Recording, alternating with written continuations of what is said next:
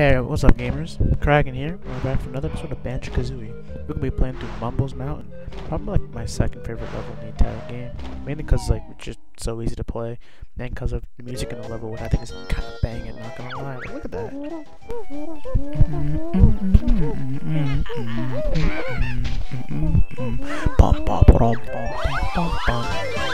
And if you just saw, I just clicked this little pink kind of like alien creature. It's called the Jinjo.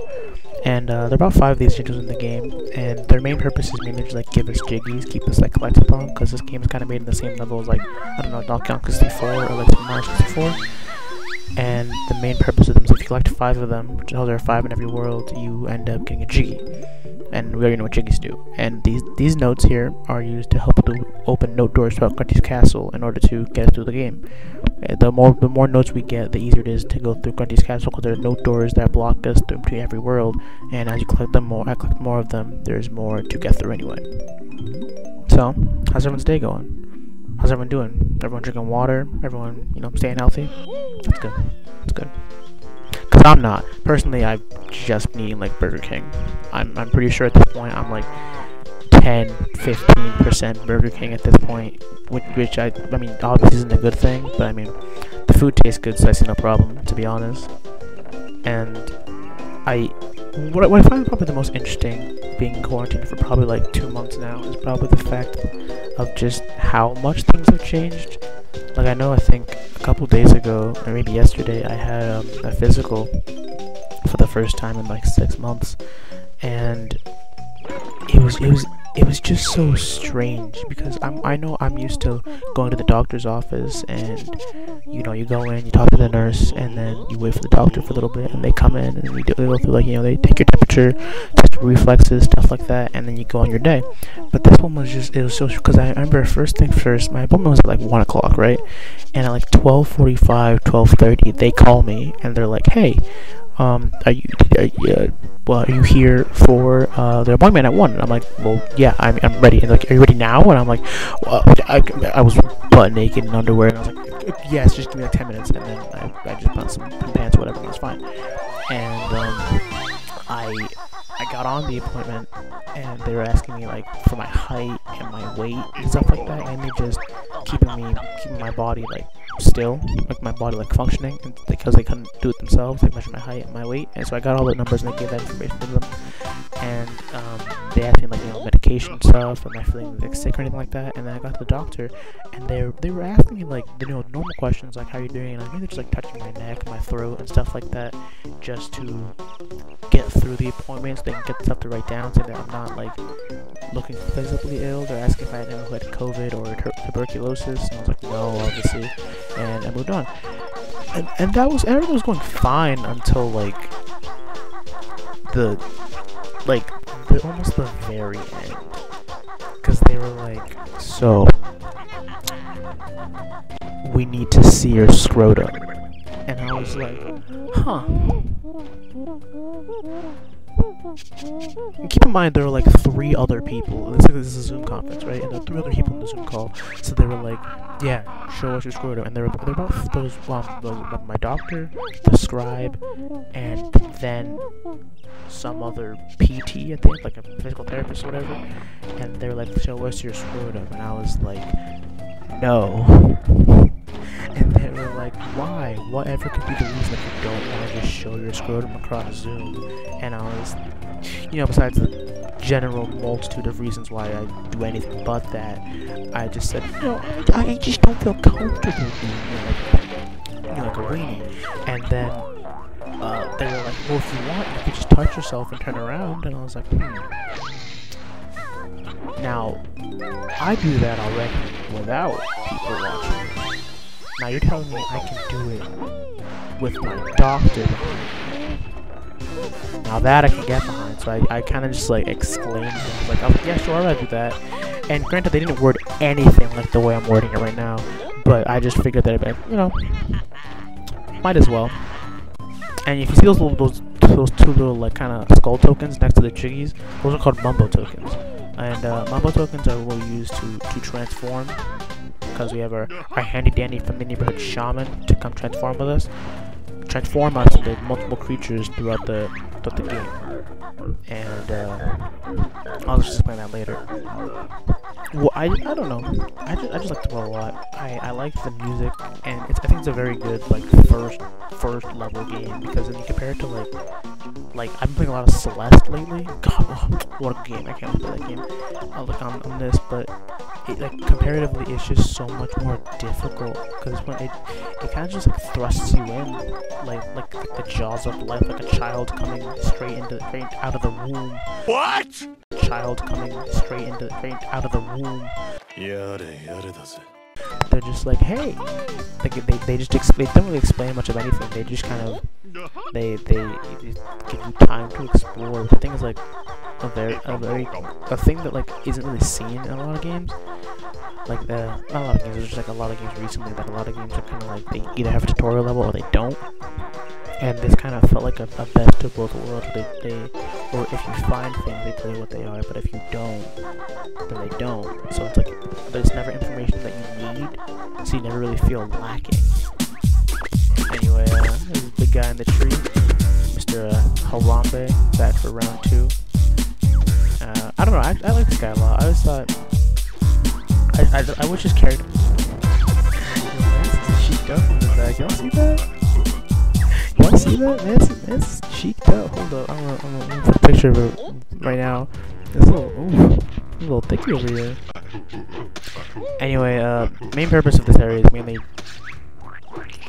nothing. Like, I think it's like, I guess it'd be considered a side quest, but all it is that Diddy Kong over here wants a mango, and Harambe won't give him any, so we gotta just steal it from under his tree, and that's in the story. Nothing more, nothing less.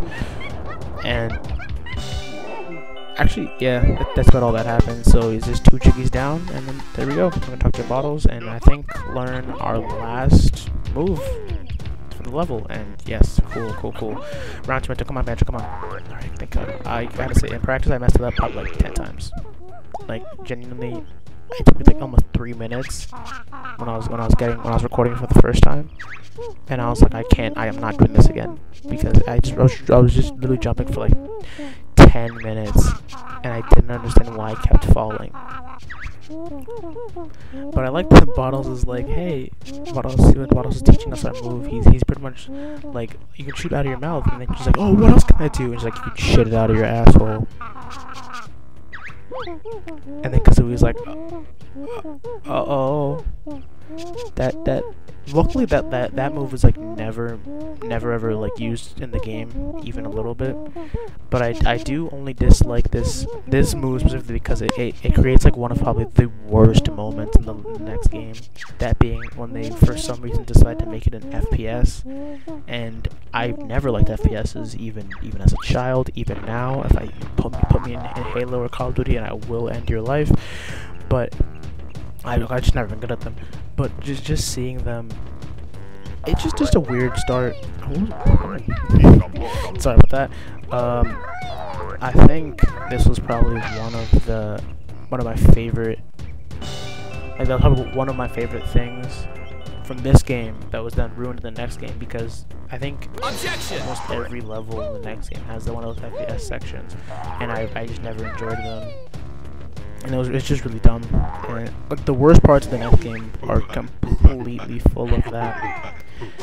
And now that we've learned Distal Expo, we're gonna just, you know, we're gonna go with King Kong himself. I think there's like there aren't many like boss fights in this game, but I feel like this is like one of the cool. I think actually, yeah, this is probably like one of the cooler fights in the game because of I know if you get hit by an orange, it makes you fall down, and you just kind of have to crawl all the way back up, which is kind of annoying. I think when I first started playing this game, I definitely died to that like 3 times. I wasn't really sure what to do because I didn't understand shooting the egg at him. Like I just went over there, and I think if you stand there long enough, he just eventually throws things at you for no real reason. I love the talent shot. It sounds like Kazooie is just like it's like what is it? Like when you're drinking water a lot and start gulping in cartoons, it's like it's just funny. I don't know. This game just makes me smile. Probably one of my favorite games of all time, other than like Rayman Origins and now Celeste. But that game is good. But But yeah, like I said, getting 5 Jinjos gives you the jiggies. And you got Banjo's little dance. It's like, ha ha ha ha, spaghetti. Man, I miss memes. I miss memes so much.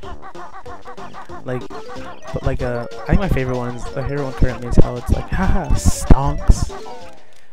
Like, I don't know. I just always enjoyed the whole new Dutch thing that people are adding. Like, I don't know what it is that it just kills me. Like the fact that like I don't even know what it is. It's just that like I'll be sitting on the toilet with my phone and someone will be like ha ha ha ha musica, and I'll be shitting with laughter, and I'm just like that's not even funny. Like who? That's not humor. What is comedy now? It's just it's literally it's just people now just saying words in a different language, and that's what's getting me going. I get back into it. I haven't laughed at a YouTube video in like probably like 30 like this one. Like no one's gonna laugh at this one. I can assure you. I was so much funnier in the first one. Like, oh my god, if you find this funny, see a doctor. None of this is funny. None of this is not comedy. This is just bad. But no, when I was like, I remember one time, I think it was like 2 years ago, I'd just be looking at my YouTube feed and I'd be like, none of this makes me laugh, and then I just take a nap or something, because just nothing really made me laugh anymore. Nothing was really funny, and I feel like, especially now with quarantine, is that I've just come to realize that so little videos make me laugh other than like actual human interaction, which kind of sucks because I hate people. But you know, it is what it is, I guess. It is what it is. I've got the milk. Anyway, but yeah, so this is Mumbo, and he's gonna be not every other world, and every other world he'll be transforming you into an animal or some sort of like insect, and so you need these Mumbo tokens to give it to him, and when you give him the Mumbo tokens, he'll then transform you. So I don't think in the next world he's in it, or the world afterward, but the one after that he's in it. So he's not in like every other like 1, 3, 5, but in like he's only in like 5 of the worlds and not all 10 of them. But yeah, so we're a little termite right now, and basically we don't really need him for like one part of the game, which is why I saved it for last. But I just like running around with him because I like the sound of his little feet, like little toesies hitting the ground. It's like when you hit in like a little clacky keyboard. It's just like you know, it's just a nice little sound. It's very like ASMR, and I'm here for it for sure. Which is well, usually I'm not, but for the purpose of right now, I definitely am. So basically, the whole point of having the termite is because with the talon trap beforehand, we couldn't climb up these little like ramp things, but now we can with our termite buddy, and we hit 100 notes, and we get a 1-up, and all bottle says that you can't leave the world with them, but your note score will save. That's basically the gist of what he says. And so and also you can't attack with a lot of these transformations, so usually it's just better to run around the enemies.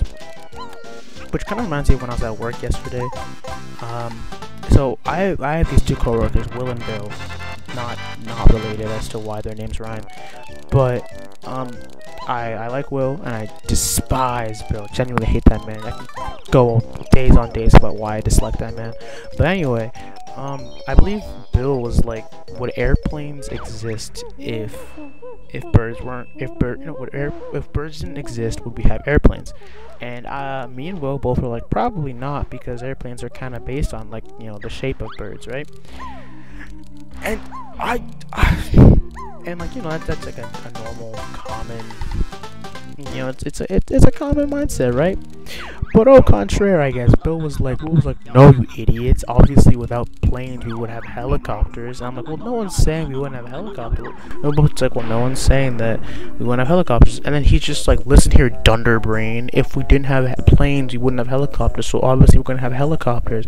And personally, I just don't understand like his mindset even a little bit. Like I didn't get his, because no one was saying that helicopters wouldn't exist. Like, first of all, because there's no animal that like that shows the point of helicopter. That there's no animal that directly mimics helicopters, so therefore they'd probably exist even before it would definitely exist without the existence of planes.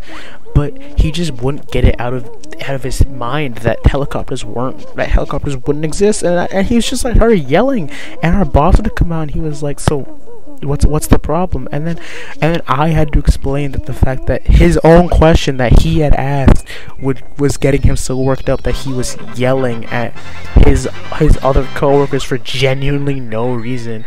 And I was getting flustered. I was like, and I was getting flustered because he was yelling at me, and I was like, I didn't I'm like, you asked the question, I'll give you our genuine opinion. And then he just started yelling, and I'm not really sure why. I just don't get it. Oh, also, new character alert. This is Brentilda. So Brentilda's purpose in the game is she's going to tell you three interesting things about Brentilda. And they don't matter right now, but later in the game it's going to be like a questionnaire, and they'll ask you all about these things. So it's good if you find her in the game, you want to remember everything that she says. Now, because I'm an idiot, I'm not going to. Or I'm just, whenever we get to that point, I'll just rewatch this video and look for all of them. But mainly, I'm not gonna remember them, just because I think it's better. I think it's funnier if I have to guess it and be wrong, and then spend like 10 minutes trying to kind of beat the game. And so we've unlocked the world number 2, Treasure Trove Cove, which is a nice little beach feel, which is a good feeling for, you know, summer. So Treasure Trove Cove is actually